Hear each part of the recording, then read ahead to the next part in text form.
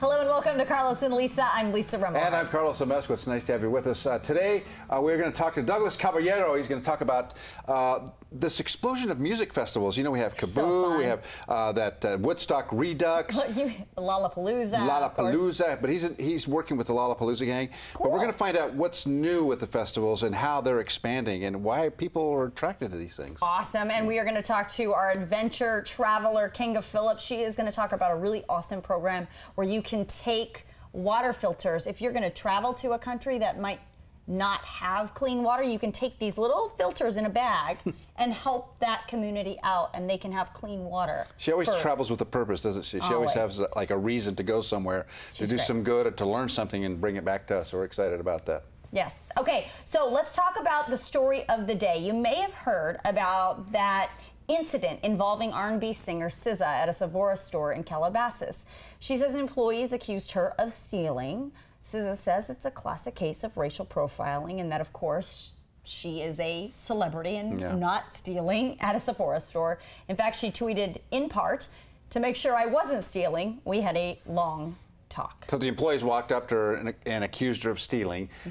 Sephora did apologize and promptly ordered sensitivity training for 16,000 employees to help them understand its values. Am I doing this too much? That's but the truth is, that's what they said that they had to do: shut down all the stores and do the training. Okay, so racial profiling and or discrimination in any form has reared its ugly head yet again. You know, you might remember that case of the Starbucks. Oh yeah, those two guys that were sitting in Starbucks. And then the employees were like, "You're lingering too long." Yeah. But really, it wasn't about lingering. It was about perhaps the way they looked.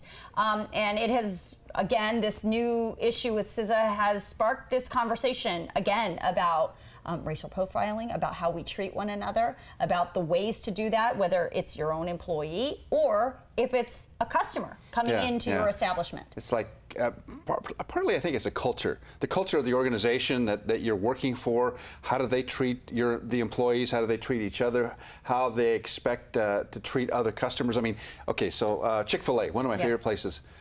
After you're done ordering them, my pleasure, you say thank you, they go, my pleasure.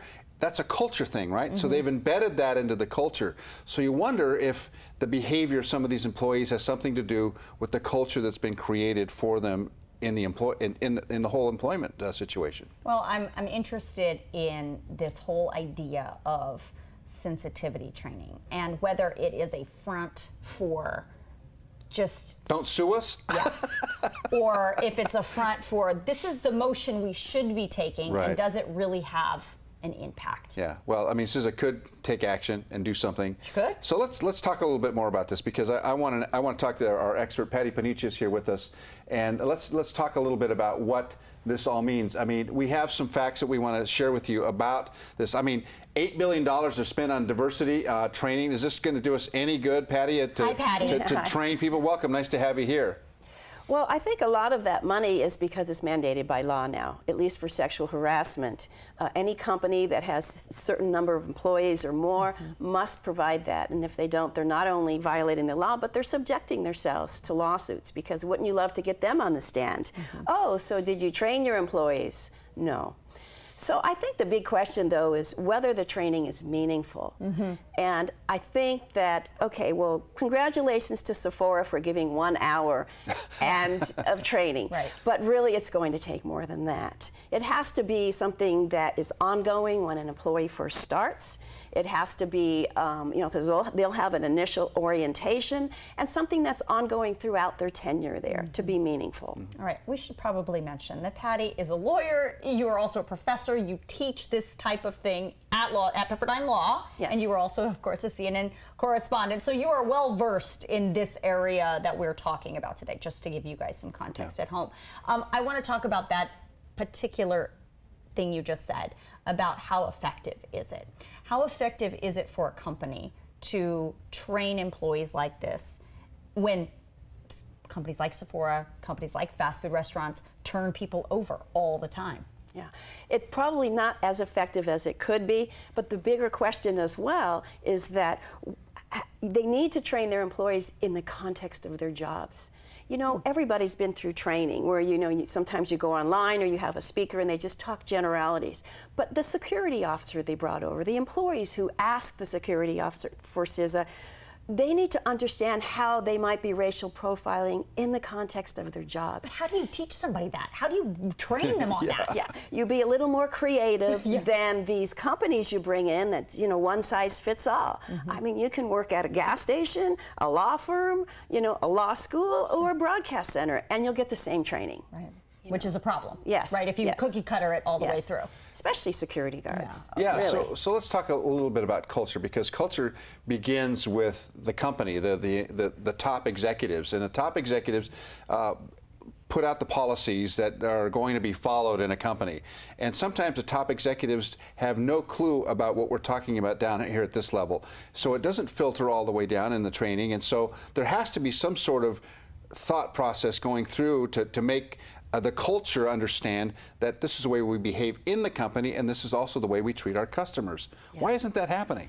Sometimes it filters down from the top. And let me give you an example, and this would be Abercrombie and Fitch and Hollister, which they own. So their whole persona was the all-American look, the football player, the white football player, and his beautiful girlfriend. So they would start hiring people, and they say, if you want to be in the front of the store, either the model standing out front or the salesperson, that's what we're going to look for. And you, Latinos, Asians, black people, you Filipinos, there was a lawsuit, it cost them $40 million. You work in the back of the store because you aren't our look. I mean, that's a blatant example of how it can filter down. But another way that happens is not so much coming from the top, it's just cluelessness or laziness in terms of the degree that training is just so important. So important. I want to ask you on the flip side of it. So in CISA's case, or in the case of those gentlemen who were at Starbucks, what kind of rights do they have? I mean, how do they know what to do if they're in that situation? So do you mean the customers? Yeah, the customer. Okay. So yeah, because the employee in the Abercrombie case, they were employees that were being discriminated. But she would fall under another umbrella of laws called our Public Accommodations Law. In California, it's called the UNRU Act. Every state has its own, except there are 5 states that don't have these laws. I think they're Mississippi, Alabama, Texas, anyway, so it's mostly down south. So in this law, it says any business establishment cannot discriminate against a customer based on, and then California, as you might imagine, has the broadest scope of categories for discrimination: race, sex, sexual orientation, religion, and on, disability, age. So that's the law that she would fall under. Right. So she would have a case in that. If this were to go to trial, that would be the protection that she would fall under. Yes. There are a couple other laws, but they're so obscure and minor that it would basically fall on the public. There's a lot of legacy stuff going on here, obviously, because there's the older generation has the civil rights movement in their heads, and they're trying to wrap their head around some of the newer things. Are younger people more in tune with that than say, some of the folks in my generation?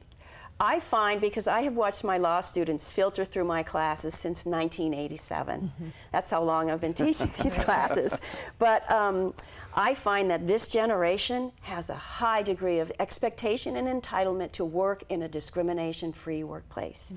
And I can just tell by their degree of, if you will, horror as they listen to these cases we go through, this generation will not put up with it. Well, they won't make excuses for it. Very interesting conversation. Patti, thank you so much for coming in. We appreciate that so much. All right. We're going to take a quick break and we'll be right back.